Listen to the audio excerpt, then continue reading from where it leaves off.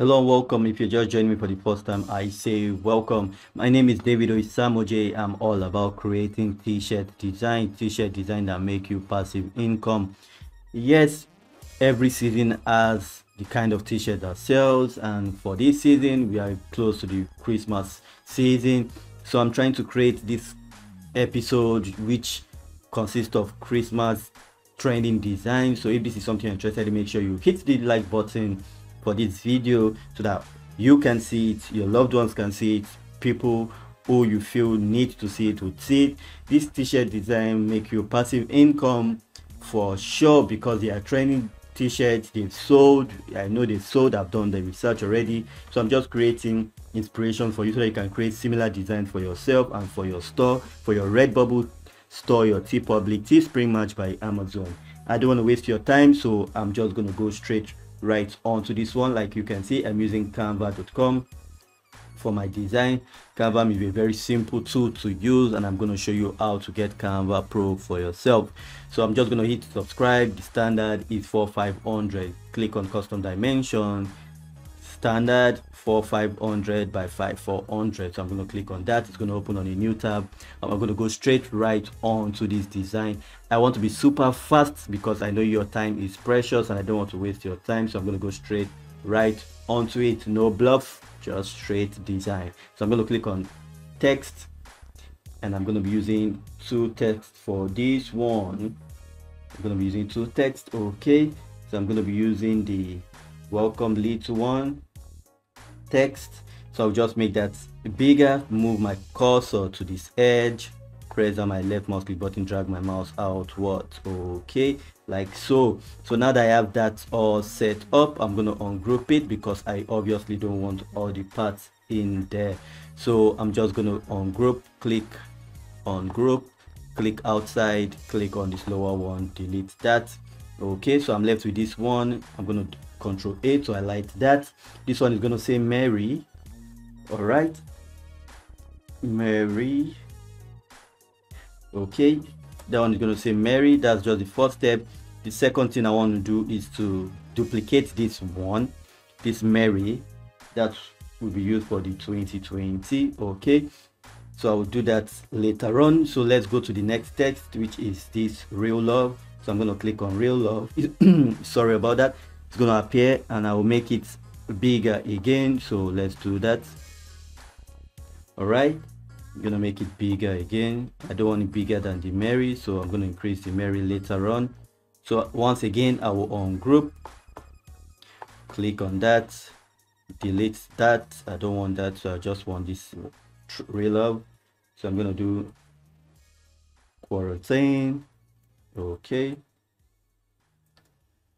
quarantine. You see how easy it is. This is a trending t-shirt. All right, so I'll make it smaller because I want it on one line. I don't want it going up to the other line, so I'm just going to make it smaller like so. So now that we have it small, okay, and I have it small, sorry, there was a mistake in this one, so I'm gonna fix that. It's supposed to be quarantine. So okay, now that that is fixed up, okay, so I'm just gonna duplicate this again, press on my Alt key button, my left mouse click button, and just drag down, as simple as that. And then Control A, and then I'm gonna put in my Christmas. All right, so now we have that. Okay, so I can make the Christmas bigger. Okay, I can make it bigger or smaller if I want to. Okay, so I can make it bigger just to make sure it fills that line up. Okay, perfect. So now I'll go back to this and make the Mary bigger, just like so. So I can move this up. Perfect. Make it a little bit bigger again. So I just have that, fill in that space. So now we are almost done with this design. I'll just duplicate this like I told you in the beginning. Press down your Alt key button, left mouse click button, and drag downwards. And now this is going to say 2 with a space.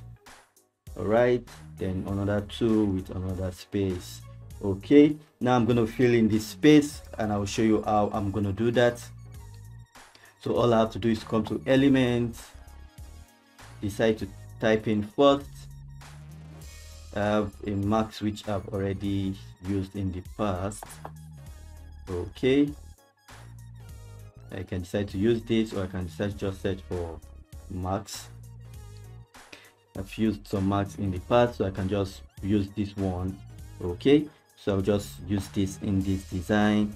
This is going to stay here. All right, and now I'll go back and do some Christmas search.